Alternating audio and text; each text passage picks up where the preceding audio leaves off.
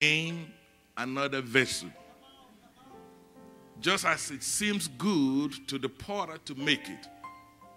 Then the word of the Lord came to me, saying, O house of Israel, can I not do with you as this potter?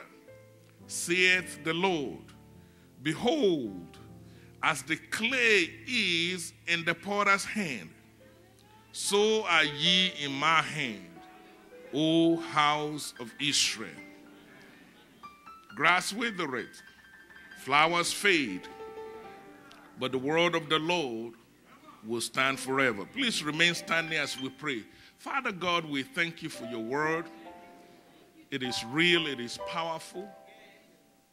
Holy Spirit, we ask that you reveal yourself to us in a very special way. We shall be careful to give you all the glory, all the honor, and all the praise. And the church say, amen. You may be seated.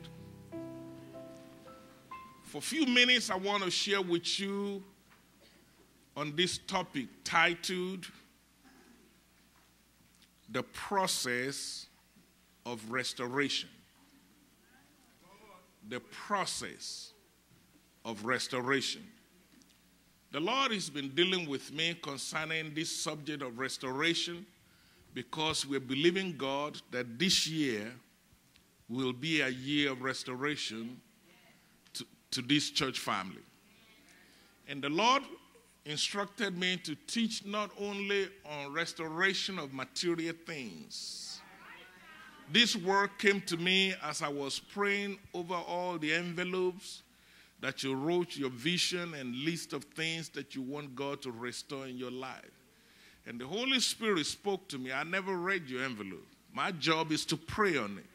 He said, but in that envelope is mostly of material things. I say, go and teach your people that we need spiritual restoration. And that will be the focus of my teaching this morning. That not only does God want to restore you and I materially, not only does he want to restore what the locusts have stolen, what the cankerworm, the palmer worm have stolen, he also wants to restore you and me spiritually.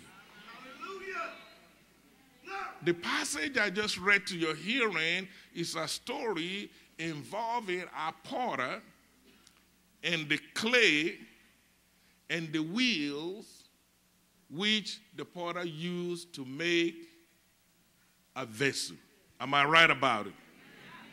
But one thing I want you to take note is that throughout that text of a potter picking the clay, putting it on the wheels, and making a vessel, there is a process involved. Somebody shout process. The same thing is true when it comes to restoration.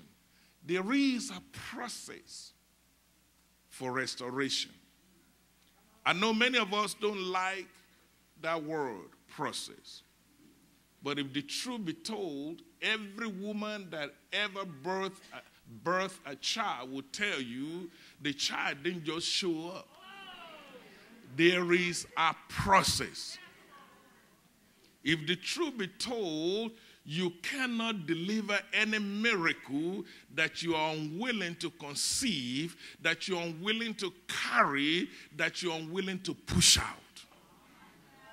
Somebody shout process. I don't like the word myself. In fact, there are times in my own life that I've actually questioned God. That I ask questions like, why am I struggling? Why am I going through what I'm going through?